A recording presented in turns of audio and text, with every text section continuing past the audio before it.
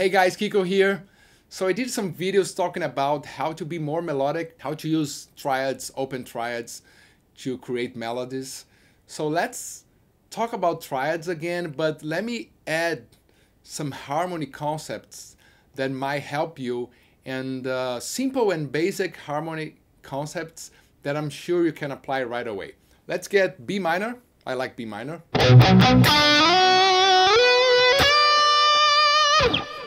Triad, B minor triad. So every time you have a chord, you can always add a dominant to that chord. So a dominant, it's easy to find. Just if you know how to play a power chord.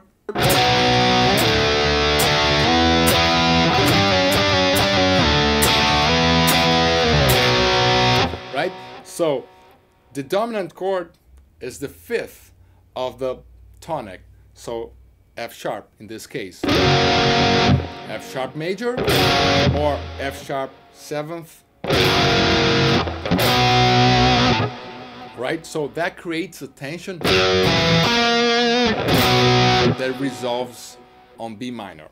Okay, that's the concept. Now you just try to create some melodies, some lines to understand and to get familiar to that sound.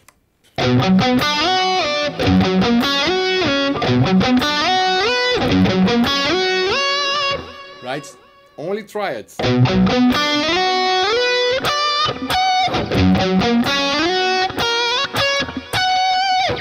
Okay, so dominant, tonic.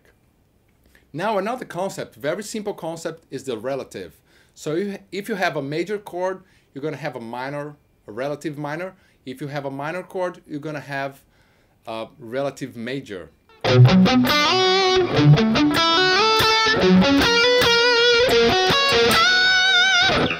So 1 is the tonic, 2, 3, the third you have the relative major, and then the fifth, the dominant.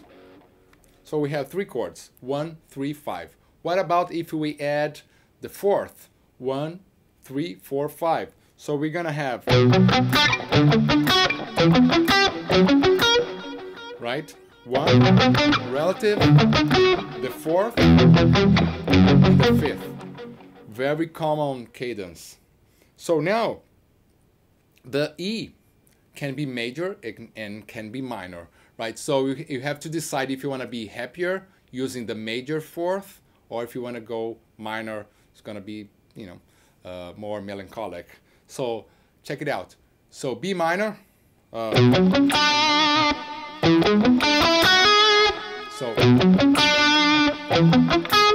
the E major gives you this happy feeling.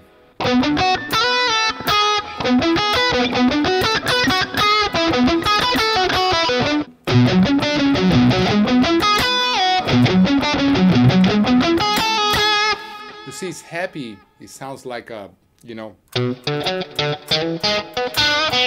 kind of Santana kind of vibe.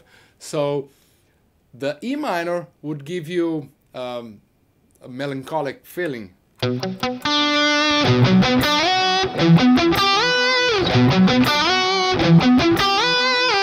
it's very important to understand and to feel the differences, so you can really, when you're composing or creating a solo, you know where to go. You can express yourself. Now we have, I'm gonna use the E minor, right? So more melancholic. So B minor, D as a relative, the fourth, the minor fourth, and then the dominant.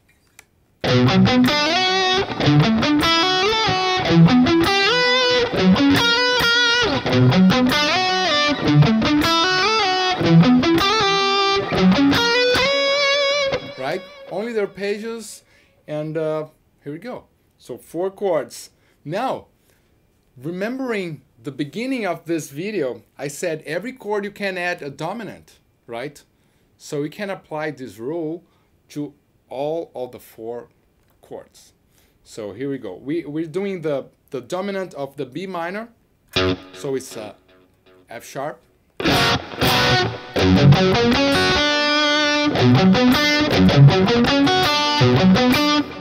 F sharp major, resolving B minor.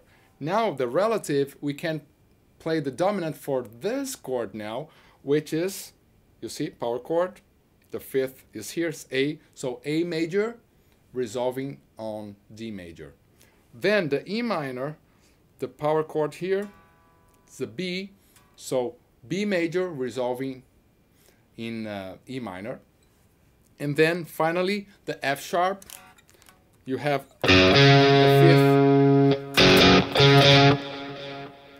C sharp major, right? So C sharp major resolving on F sharp major. So now you have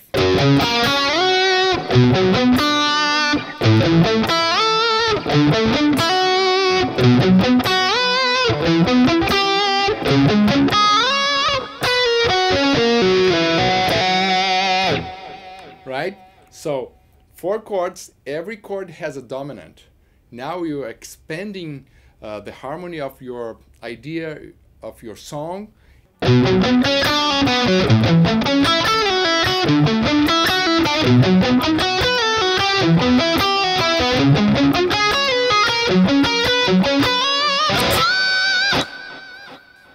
Right, so B minor, dominant to the relative major, dominant to the fourth, E minor, fourth, and then dominant to the dominant.